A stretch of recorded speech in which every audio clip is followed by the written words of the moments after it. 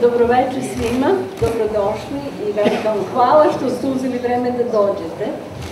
I am especially thankful to His Excellency Ambassador of Canada because he's my only Canadian supporter here tonight, you know? So this is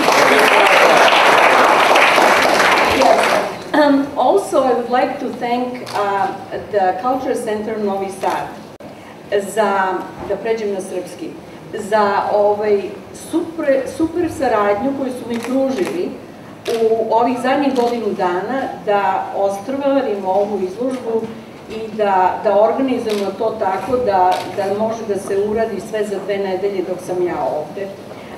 Specijalno se zahvaljujem gospodinu direktoru Panotoviću i Sunčici Marković, koja je stvarno uložila mnogo vremena u ovu izložbu i takođe dizajn grupi centra koja je uradila katalog i svim instalerima i uravnjivačima koji su radili na ovome, tako da zaista ovo je kolektivni jedan napor koji je uspeo super u ovom momentu.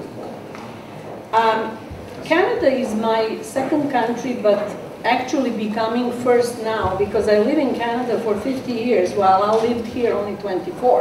So it's very important to me that Canadian ambassador is here today because I just, I lived most of my life there. I went to school there, I worked most of my life there, so it's really important to have that support. Moj rad ovde koji vidite na zidovima je proces od nekih možda 5 zadnjih godina rada i to su radovi koje sam ja mogla da donesem ovde jer normalno radim dosta velike radove i ovo je bilo zgodno da se donese jer je ograničeno šta može čovjek da ponese sa sobom u avion.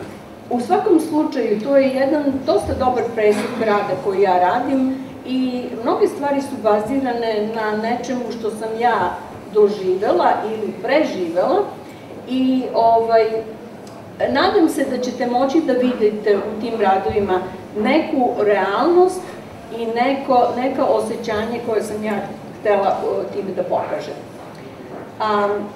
To bi bilo otprilike sve od mene danas. Ako neko želi nešto još da me pita ovde ili da razgovara sa mnom o mojom nekom radu ili uopšte o radu, bit ću jako radosna da to uradimo. I ponovno se zahvaljujem svima na dolasku. Thank you very much everyone for visiting this place. Thank you.